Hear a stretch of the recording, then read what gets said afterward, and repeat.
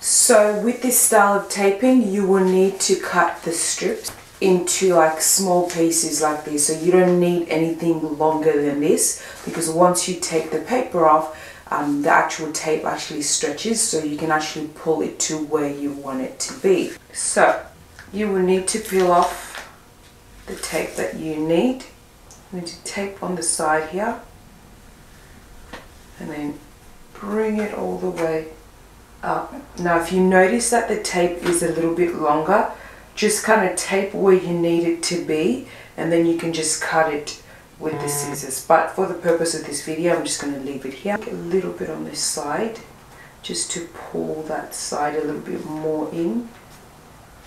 And it should sit like this.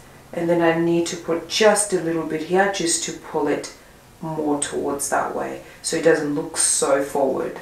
So I kind of cut that little section off because it was just annoying me. But as I said, yeah, if you feel like, or if you tape yourself and you feel like you dragged it too forward, you can just cut it off. Now this part, you don't actually require to actually like pull so hard, because now you've already sort of like sectioned yourself properly. All I do is just pull to the side.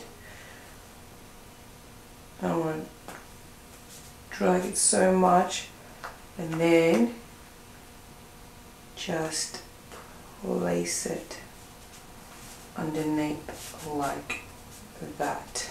So I feel like this side is a little bit lower than this side, but what I can do is place it underneath. When I place it underneath, I'm going to pull it as tight as I can so it lifts up a little bit. So once it's done, it should look something like this. I don't know, for some reason I feel like one side is a bit higher than the other, but it doesn't matter for the purpose of the video. It's just to show you guys that you can also do it as well. It doesn't matter if you have the perfect breasts or if you're breastfeeding, it's gonna work for anyone. It's just a matter of practicing, and then you will become good at it. Now if you notice the other video that I showed you guys where you tape all the way, this method, it is the same thing, but instead of going all the way up, you will bring it halfway and then stop there, sorry, depending on the dress and top you're wearing. Now, if you want to go a little bit lower, again, depending on the outfit you're wearing, you can certainly do that. If you feel like you've gone higher,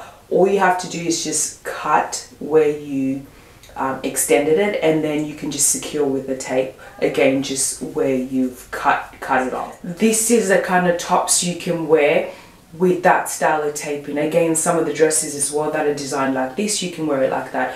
But I don't know about you guys, but I find it quite annoying when you are, you know, trying to find an outfit, or if you find an outfit but then you have to wear a strapless bra, and actually digs into the skin and not making it feel like comfortable like with what you're wearing. So yeah, like the tape is sort of like a simple alternative for that. But when you wear it, you only wear it for up to 6 hours, nothing longer than that. Now as you can tell, like, you know, you can kind of see like the tape, that's something you can just simply cut, and then it should hide away. Again, like, you know, you can grab your top or your dress beforehand and just kind of align it, just to kind of give yourself an indication where to like tape yourself, and where to stop. Now if you notice as well at the back, like the bra doesn't allow you to feel comfortable, because I know, like me personally, I'm just constantly pulling it up every single time, or trying to find like a position that I feel comfortable in that bra. But yeah, with the tape, like, you just feel secure, you're good to go.